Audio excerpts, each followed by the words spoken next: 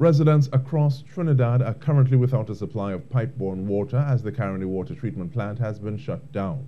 The Water and Sewerage Authority says the operations at the Caroni Treatment Plant were stopped at 7 a.m. today, Tuesday, due to extraordinarily high turbidity in the raw water at the Caroni River. The authority says there appears to be an illegal discharge upstream of the intake to the Caroni plant. WASA is conducting investigations in the Caroni River Basin to determine the source of the discharge. WASA says there has been no contamination of the supply leaving the plant as immediate action was taken to stop operations. The authority expects to restore the plant to full operations as soon as the quality of the raw water in the Caroni River improves.